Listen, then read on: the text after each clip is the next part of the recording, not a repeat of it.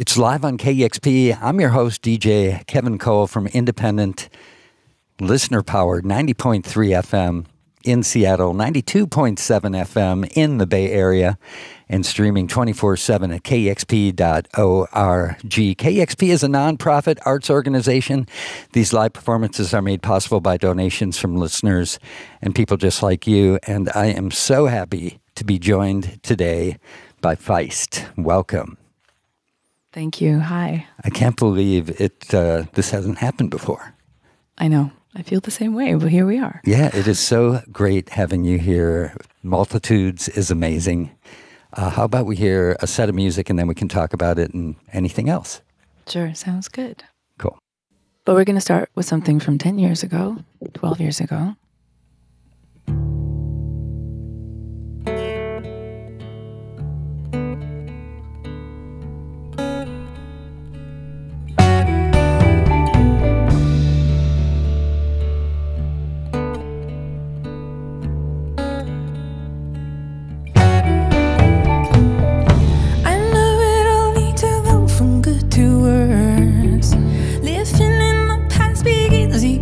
First, all I want is a horizon line.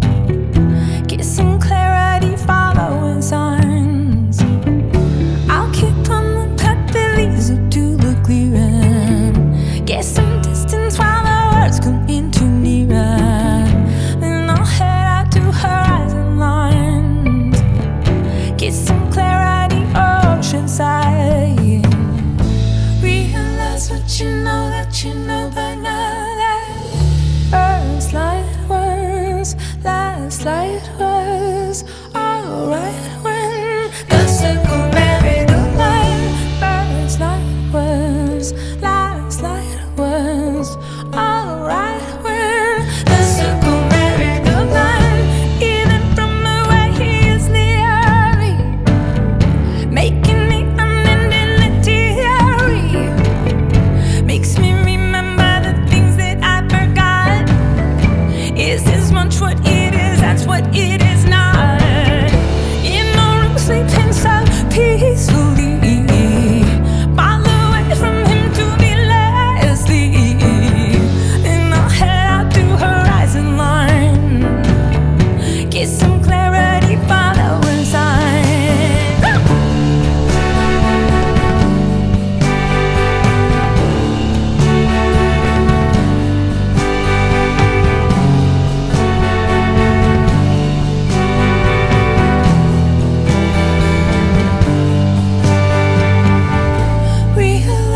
You know that you know by now. Realize what you know that you know by now. Like first light was, last light was alright when the circle married the line. First light was, last light was alright when the circle married the line. First light was, last light was alright when the circle married the line. First light was, last light was alright when the circle married the line.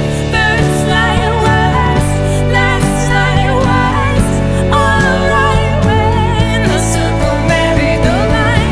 First light was, last light was alright when the circle married the line.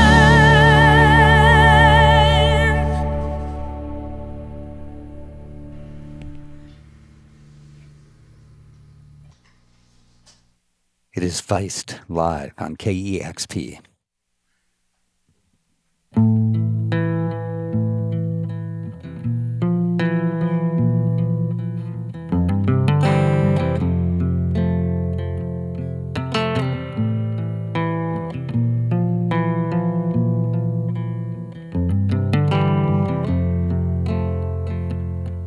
I'd never begun forever before.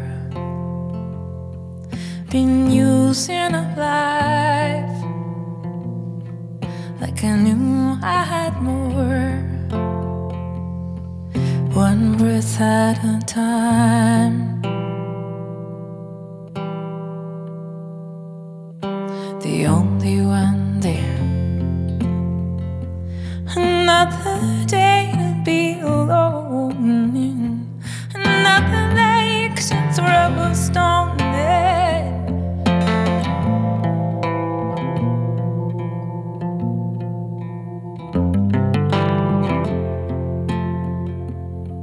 I'm soft in the heart, where hard edges align, and try to be a good friend most of the time. Too much of a good thing when even freedom wears thin. So what's gotta end for forever to begin?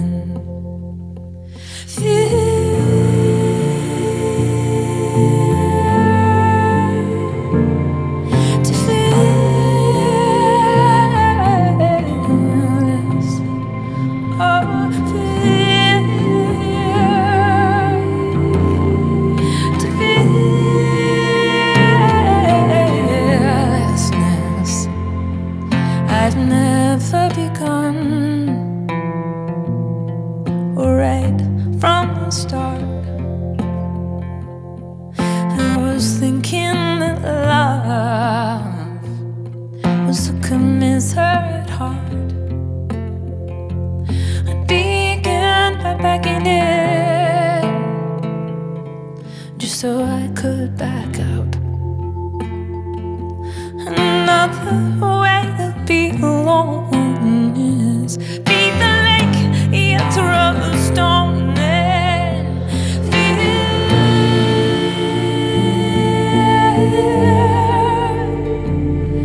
To feels, oh, to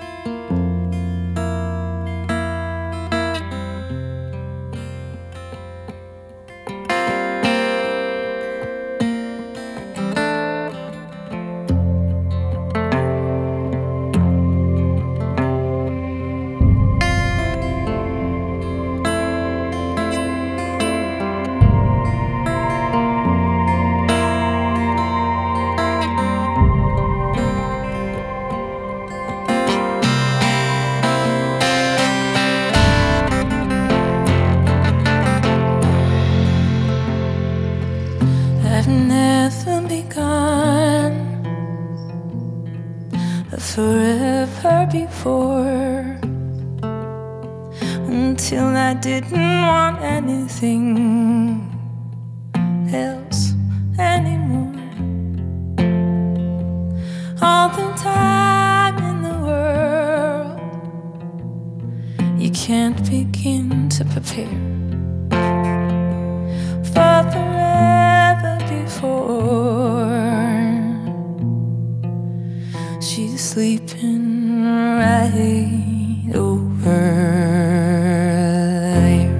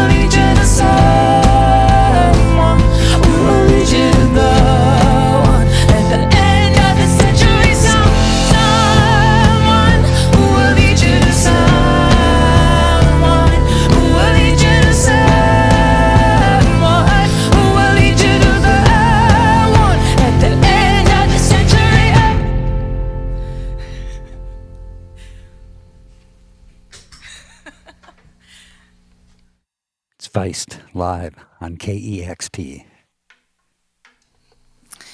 Everybody's got their shit, and who's got the guts to see what's it? Everybody's on their own, and that way we're never alone.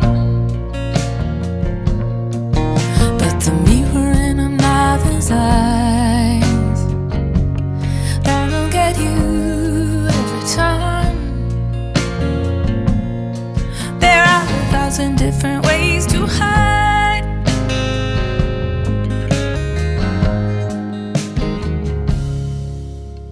Hiding out in the open, maybe I'm gonna let you down.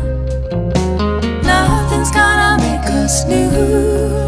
What's done is not gonna undo. Hiding out in the open, maybe he's gonna let me down. Love is not a thing you try to do. It wants to be the thing compelling you. So what we should probably say, well, let's put it off for a few more days.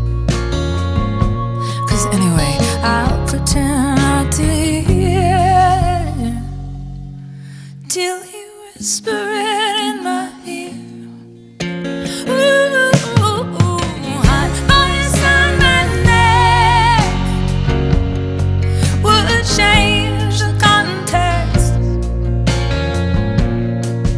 What you want is a loaf of bread and 1,000 ways to be fed.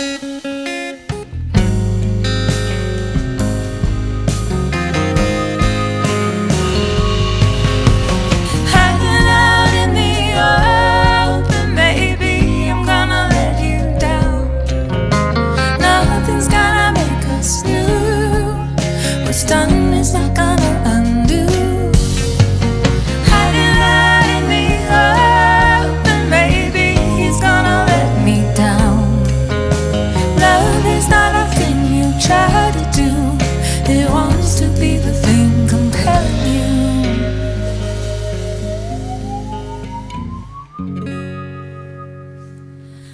To be you.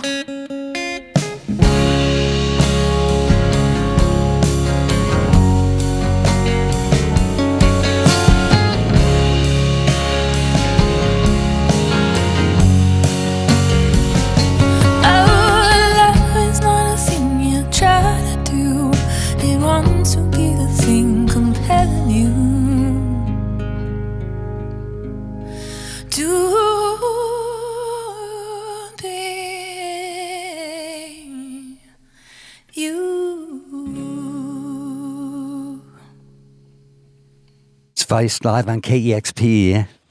Just heard Love Who You Are Meant To, right before that, Hiding Out in the Open, both from the most recent album, Multitudes. Century from Pleasure from 2017, and from the new record, Forever Before, and started off that set with The Circle Married the Line from 2011's Metals. A beautiful set of music. Thank you so much. Leslie, would you introduce your fantastic band? It would be my pleasure. This is Amir Yaghmai, Rose Droll, Todd Dahlhoff, and Mr. Andrew Barr. It's great having you all here. Thank you. So work on Multitudes began following the birth of your daughter in 2019. Then there was the pandemic and the death of your father in 2021. That's a lot. That's a lot. That is a lot. I'll just go ahead and agree with you. How did writing songs help you through this period? Well, yeah. I mean, all of those things are kind of crucibles, and their first time experiences of becoming a mother and facing death, and then a global pandemic. All three of those things were pretty fresh to my experience. And I think that at first I started to write kind of as a sense locating myself again, because I was pretty diffused. I was sort of isolated from what would normally be the busy making of life, and I was thinking that perhaps music would never happen again in this kind of scenario. And I was entering so many other new things that in fact, I felt like music was kind of company to help me remember the person who had decided to become a mother, the person who had, who had lived the era that I felt was, in a way, had now ended. And so it was sort of, it was medicinal, inward-facing medicine. Mm-hmm. Your father was an abstract painter. Was he a creative confidant? Yeah, in his way. That's a good question. Yeah, I think we were eventually able to speak about, whatever the spark of facing an empty canvas or facing empty air to begin something, to put yourself into the void and what you might find there. In a way, painting and songwriting, we could speak about essentials rather than the mechanics of it, because we didn't do the same thing. So in that way, there was a lot of kind of vague, yet sort of a soul-specific stuff that we could talk about that didn't get into each other's territory. Therefore, it was safe territory. Yeah. It must have been remarkable to spend, the early pandemic time with him and your daughter in that kind of space as you're working on new material.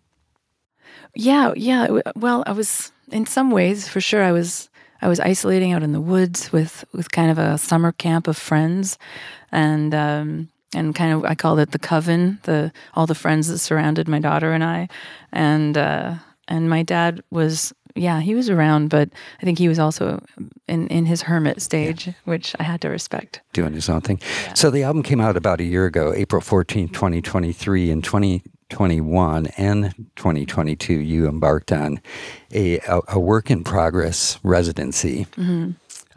And at that point in time, how many of the songs had actually been finished or written? Yeah, that's a good question. I think they were pencil sketches, maybe. The arrangements were pretty clear, but the lyrics were still malleable. And it was a trio show, actually, with Todd and Amir and I, and we developed the show kind of in tandem with finishing the songs. And every night there were two shows, because it was more of a, the show was at a time when shows had ceased to be, and it was that moment when there was a gentle reentry and very small groups of people getting together again. And so because of that, and because of all that I had been through that had kind of wiped the slate clean, I felt that why did gigs need to take place the way they always had been? There was an opening there and a fresh moment to reconsider the audience and performer relationship that had been gotten a bit baked in. And so the show was halfway balancing in more of a theater presentation, and it was twice a night. We were almost like Broadway. We had to muscle up to be able to play a 7 o'clock, a 9 o'clock. But that advantage was that the songs could keep developing. At 7 o'clock, I'd hear a lyric come out of my mouth that I'd think, that doesn't make any sense. And so I'd adjust it for 9 o'clock. So it was almost like an inductive process to write the record on tour and have the songs take form and sort of become more and more believable to me in a live context. Yeah, part of the reason I was asking was it just seems like a really cool, unusual way to work songs or write them while you're sharing them with an audience live. Yeah. And had you ever done anything like that before? No, absolutely not. But when my manager, Robbie Lackritz, called and said, hey, that idea you had years ago for a show you wanted to do in the round that was in every practical way impossible. Well, now might be a time when it could be made possible. And I said, well, I can't barely leave the house with my 4-month-old child, let alone, there's a pandemic raging around. How are we supposed to even begin this? And, he said, well, no, I'm talking 6 months, a year from now. At some point, there's going to be a moment when this could happen. And so I said, well, if it's 6 months or a year from now, then it's going to be all new songs. It was sort of my own, I threw my gauntlet down and said, I nothing of me wants to relate to the past right now. I'm only looking into the future and trying to figure out what it might be able to be. So it was a challenge in a way to just begin from scratch in every way, in terms of how a show should look, what songs I wanted to hear coming out of myself, finding this theatrical way to go about it. Yeah, it was the first and possibly last time I get to do that. Well, what a gift! What a great reentry gift for us all. Yeah. And to have an album that's so beautiful and so sublime, and one that to me just sort of suspends time, come out of that process is remarkable. Well, thank you. It was a time out of time, wasn't it? It really was. Yeah. And yeah, it's changed a lot. And I like what you said about the concept or the way of doing shows had kind of become baked in, and like, why not challenge that? Mm-hmm. Under normal circumstances, it's really difficult to change, to paradigm shift, or there's a lot of practical considerations to going on tour, and the pandemic did a lot to expose how everyone was sort of dangling, maybe one gig in front of the other, just trying to. So many musicians were we didn't realize holding on by a thread, and then the system kind of fell apart around us. And so, in a way, there's been a lot of reinvention necessary from a lot of touring musicians. Speaking of paradigm shifts, how has songwriting for you changed being a mother? Well, I haven't written a song really since. Yeah, I'm sure that's the practical elements, right? Just finding time to write, but also thematically. True. I was saying I haven't written a song since she was born, but no, that's absolutely not true. It was just that since she's risen into her sentient times, since she's become a responder rather than like my little muse. You know what I mean? Yeah. Does she like your music? Does she respond? If I sing songs from Frozen, she loves it. No, I'm just kidding. Yeah, I don't know. She's aware that I play music, but I don't think she cares either way. Yeah. Yeah. Multitudes is a great sort of concept and way to describe the various facets of being and of self. And there's such a range of emotions on the album Multitudes. Do you feel these songs are different aspects of yourself individually? Or was the process of writing the songs and coming up with Multitudes as the title sort of more of just a collective group sense of feelings? It might refer to that, what we were speaking about, time, that time had become such a elastic and kind of abstract concept because the days were running one into the other. There was we couldn't quite refer to our past because there wasn't much there that was helping us in this present. The future looked a bit uncertain, and being in this, on elasticized in this transformation myself, I think I was thinking a lot about the 6-year-old me, the 66-year-old me, the 96-year-old me, the roles that we play through life. Mm-hmm.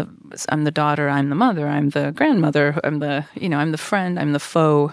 These roles that, think of all the people in your life and what you are to each of them. There are many versions of you out there in the world, in people's minds and conception of you and feelings towards you. And I think I was feeling it all. Yeah. All of that. There's a lot to feel there. And that's a perspective that we don't have until later. Or something of the magnitude of a pandemic creates that opportunity or forces that. But this past week, I think, is the 20th anniversary of Let It Die. Speaking of time. Exactly. So have you had a moment to reflect on that specific time? Is this like an opportunity to do that? I guess that's what, birthdays or anniversaries, they help us hold up vague memories and get a bit more specific. Like I ended up digging through my hard drive and trying to figure out, are there even, trying to remember, did I have a camera? I certainly didn't have a phone. Life was incredibly different at that point. I lived in France, and I was kind of in a moment of reinvention, because to be foreign somewhere, I was a Canadian in France, and my joke with my friends who had all moved to Europe around the same time was, only in France could a Canadian singer be slightly exotic. Like, it doesn't happen anywhere else. And there was a moment where I stepped into what I let myself do what that album allowed me to do, which was be a bit more intentional. And, I'd come from kind of the DIY, make your own records, no one really hears them. Broken Social Scene was forming and making You Forgot It in People at the same exact time as I was making Let It Die. And I was in both situations. So I felt like I was hiding in France making this kind of pop music that I didn't really want them to know about because besides Evan Cranley, everyone was a little concerned for me when they first heard it. In fact, the King's Convenience as well, who I had been playing with, they were a little concerned for me. What are you doing? Are you sure about this? Like it just wasn't in my lexicon previously to that time. Such a great record. Well, thank you. And you just played a couple older songs. I was going to ask if you connect with some of the older songs, and you do play Mush and Boom, I know, on this tour. Yeah, we played Let It Die as well. I mean, these guys often remind me that I think a song is from The Reminder, and they say, no, that's from Let It Die, or I think it's from Metals, and they say that's from The Reminder. I mean, they've all kind of become just a pool of songs, and they all feel like they're from a long time ago now at this point when there's songs from 20 years ago to draw on. Yeah. I'm sure you're constantly looking ahead. So do you ever take a moment to just actually listen to an album again, like perhaps Let It Die on its anniversary and go, wow, that was a kind of a killer song I forgot about that reemerges and takes a new shape and form? Well, I guess I haven't listened to Let It Die in a long time. That would be a fun headphone hike in the rain in Seattle. Yeah. It is Feist Live on KEXP. How about 2024 and beyond, your dreams and desires for the future? Well, I'm looking forward to this tour we're embarking on. It's being with this group of people, and it's not our own tours, so there's a strange opportunity to dig deep on the B-sides and just play whatever we want every night. So we're going to play entirely to entertain ourselves on this next run we're on. And then I'm really just looking forward to swimming in a lake and barbecuing things and, collecting stones and putting them in a pile, and just very simple goals. Having a summer. Yeah, having a summer. It is Feist Live on KEXP. Thank you so much for taking the time to play for us today. Really appreciate it.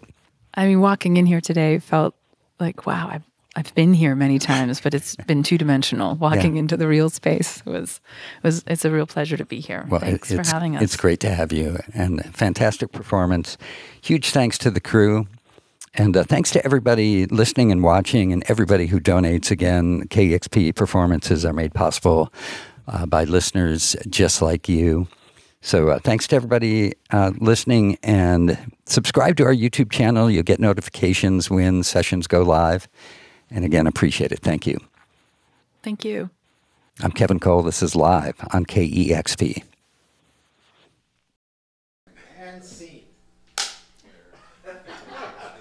Discover new music at kexp.org.